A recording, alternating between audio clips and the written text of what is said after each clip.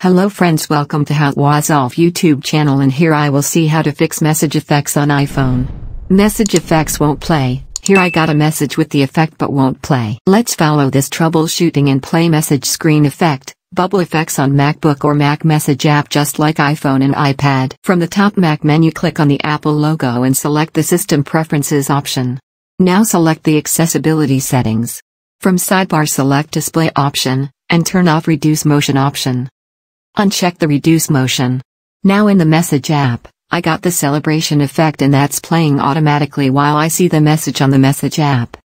That's pretty cool and makes your conversation enjoyable with your friends, family, and loved one. Here's another firework effect on the messaging app on macOS. That's also amazing. Now let's learn how to send message effect from your Mac Messages app. First, type the text message that you want to send with effect. Now click on the App Store icon next typing box. And select the Message Effects option and select the effect that you want to send with a message from the macOS Message app. Here I am sending the confetti message effect. After sending it from Mac, you will see the preview of the message in the Message app.